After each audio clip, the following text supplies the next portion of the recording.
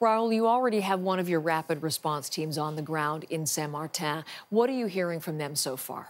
You know, our guys on the ground are telling us that it's pretty tough in there. There's a lot of damage and there's a lot of needs. So one of the things we've done is we've brought in this Arion Sky Ranger. It's a Canadian-made innovation. It's a phenomenal drone. And we fly over and we figure out what roads are out, what bridges are down, where the population has moved to. We give people situational awareness and we take thousands of photos, cross-stitch them and make emergency maps. Here's the idea.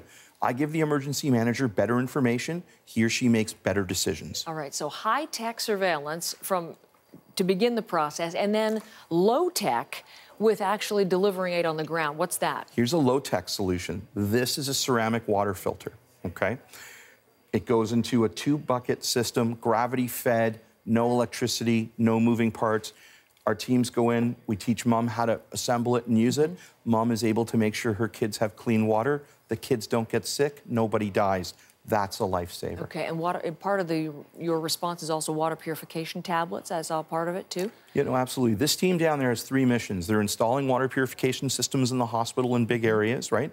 They're giving folks these kits along with hygiene kits and water tablets, and they're doing all the situational work with the drones. Okay, so Saint-Martin, what other parts of the Caribbean are you active in? Air Canada got us into Antigua. Sunwing got us into Saint Martin. So we're already in both these spots. We're putting more into Antigua, more into Dominican Republic. We're looking at Cuba now. We're looking at Tortola, and we're watching Florida as well.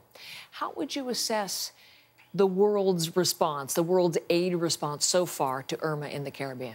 You know what? It's a good response. It could be better. And I'll tell you, we make this mistake often. We don't push enough aid in the first 72 hours of a crisis. We've made this mistake every single time, and we have to stop. We got to keep pushing aid.